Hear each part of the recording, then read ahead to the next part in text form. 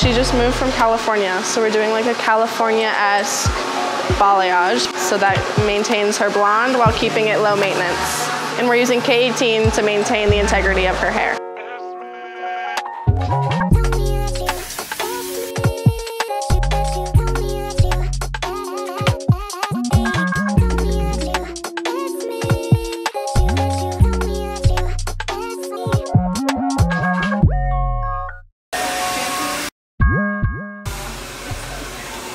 I love it. She did such a great job.